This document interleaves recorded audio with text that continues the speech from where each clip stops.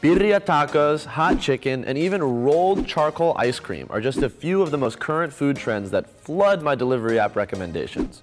Well, it just so happens that food trends went viral at a similar speed in a pre-mukbang society, which saw dishes from humble beginnings become nearly ubiquitous and can still be found on restaurant menus throughout the world.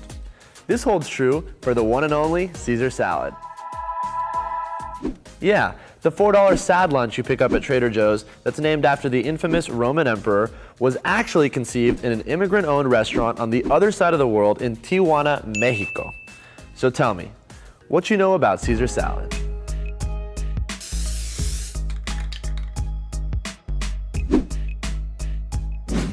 Before we dig into the dish itself, we must introduce you to Cesar Cardini, an Italian immigrant who arrived in the United States in the early 1900s, back when kale was still used to present buffet food and before people were putting spinach in their smoothies.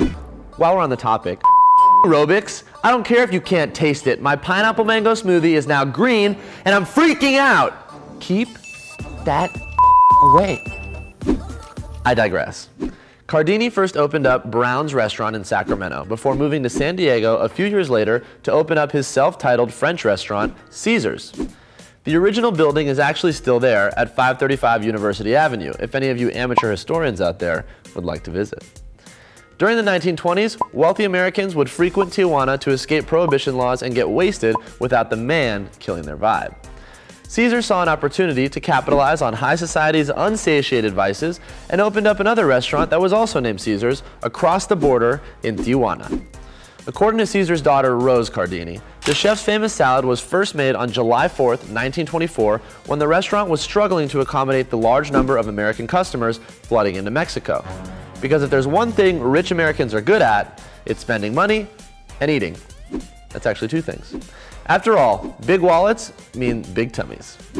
With a lack of ingredients, Chef Cardini improvised with some romaine lettuce, coddled eggs, croutons, lime juice, though the salad is now commonly served with lemon, olive oil, Parmesan cheese, and Worcestershire sauce, all tossed together tableside for that extra flair. Not only was it a hit that day with customers, but it became a full-on leaf-based revolution. So much so that in 1953, it was named by the International Society of Epicure in Paris as the most significant recipe to come from the Americas in the last half-century. Even Julia Child wrote extensively about her love of the dish, having visited Caesar's restaurant herself to have the real thing. You heard that right. The legendary chef that accomplished the impossible task of getting Americans to master fine French cooking made a foodie pilgrimage to Tijuana to try a salad. Which, come to think of it, kind of makes Harold and Kumar's trip to get a few sliders look like child's play.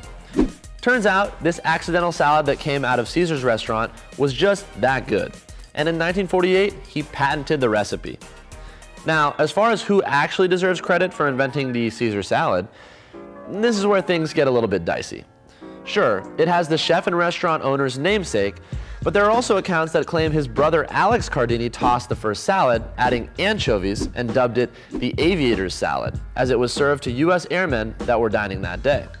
Also, Chef Livio Santini, who was working at the restaurant, claims it was his mother's recipe that Caesar slapped his name on after it became a popular menu item.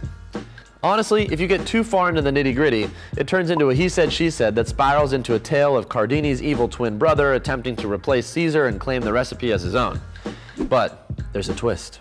He wasn't always evil, and was actually brainwashed by Cardini's estranged Tia as part of her master plan to steal the family fortune.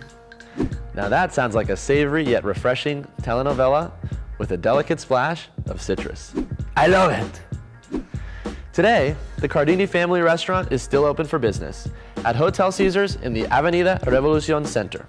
So, head on down to TJ if you want to taste the OG Caesar salad that is now made on purpose and enjoyed far beyond the borders of the ancient Roman Empire. I'm Bruno. No, I'm Caesar. Nope, I'm Caesar Bruno. Nope, okay, Bruno Caesar. Wait, did I invent it? Who invented the salad? I'm Bruno. I'm Caesar.